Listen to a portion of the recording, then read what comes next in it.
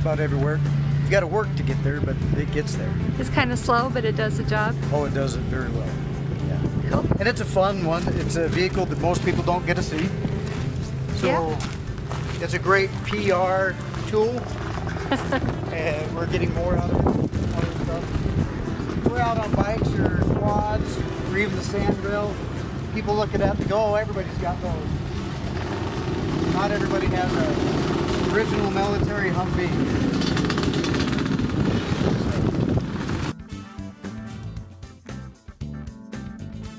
Really strapped in and safe. Whether it's a sandrail or like the razors, the biggest concern is people keeping their appendages in. You don't have to, but if a vehicle rolls, people like to put their hands out and grab a hold of the top and it break, snap, and roll on top of those. So if you just keep your hands in, if something does roll, you do much better. Wear a helmet for safety. Okay. All right, let's get that on.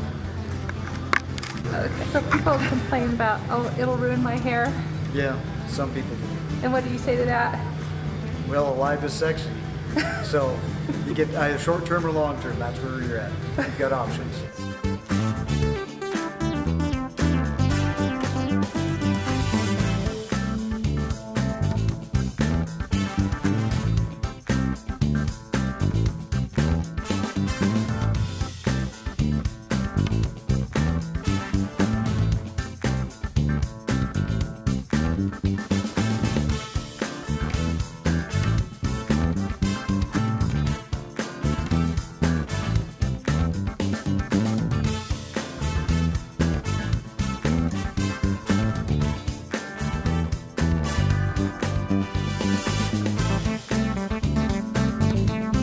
Some new people, I like to talk about the centrifugal force, how that applies to side milling and going across, help it all out, still maintain a good steady course.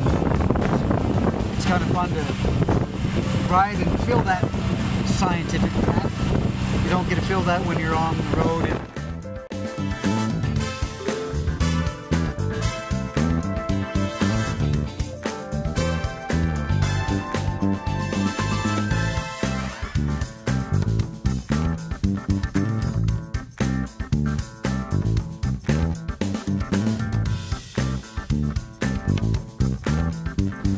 My name is Sand Crab, and I got that back in 1968, Pismo Beach, when we were playing in the sand down there. And our buggy club all had to name us something for CB handles, and ever since 1968 it stuck with us. Myself, Sand Crab, and Mama the Sand Flea. And we've been here like 7 years, going on 7 years now. And they don't call me the dirt crab or the mud crab, they want to find me, I'm in the sand. And we spend about year-round in the sand. We leave here down to southern Nevada. We winter there. We play in Dumont sand dunes in California.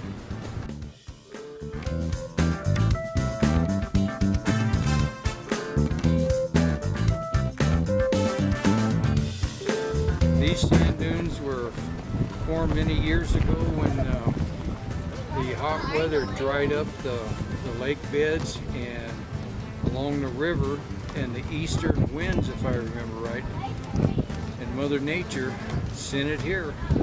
And this was a prime area right in the middle of the potato fields and the grain fields. And they're total about 30 some odd miles long, but the play area is from Egan Lake to the west down to Devil's Dune and Chokecherry, and 7 miles from the lake down, they get bigger and badder they are. Yeah, you got to be careful you get a nosebleed, they're so tall. They're probably the second to the tallest in the Western Hemisphere. Yeah. But what is it about the sand? I don't know. I've rolled on it all my life. Really? Yeah. You lived here? And what do you drive in here? Oh, that's yours.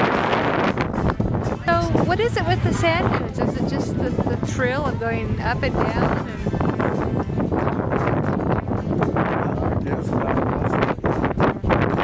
Never been hurt out here? Nope, never have. So I drive carefully. you come out, what, once a week, once a month? Oh, a lot of times, 3 times. Sometimes 4 or 5 times. A week? So there's got to be something about it. Is it just the rolling hills, or is it? Oh, it's a little bit of everything. You know, you try to get them to where you can build as much power as you can build, so you can climb all the hills up to the top and everything like that. So it's just Kind of like a roller coaster? real close.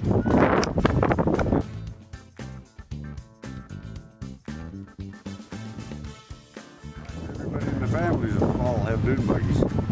So sand runs through your veins? Is